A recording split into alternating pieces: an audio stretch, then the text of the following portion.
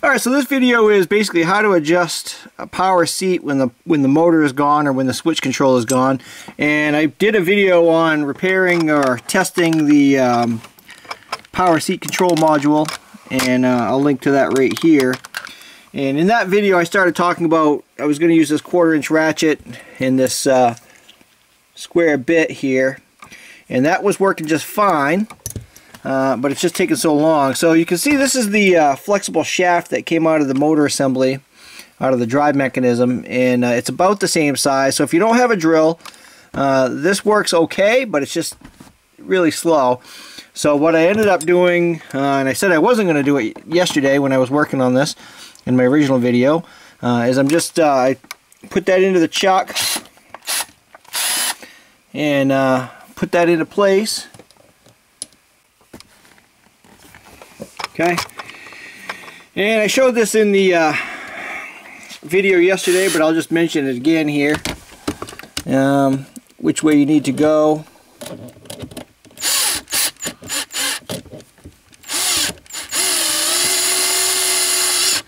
Okay, so on the inside one, basically it needs to spin this way if you want to move it forward. So on the inside, or the one closest to the console, you need to have your drill in reverse. I don't know if you can see that moving or not. Okay, so then you got to do the other side. You don't want to do one side too much because it'll actually bind up. And on this side, you need to have it going forward because we're reversing directions.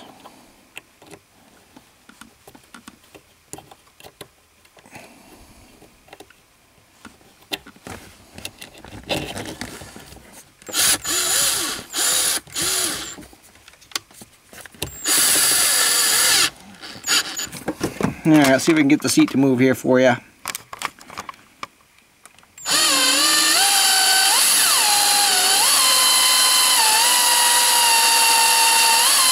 And you can see it is moving.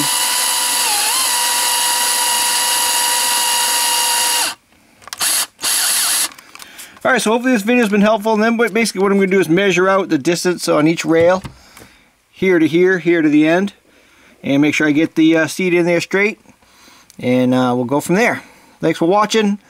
This is an amendment to my seat control video that I made yesterday.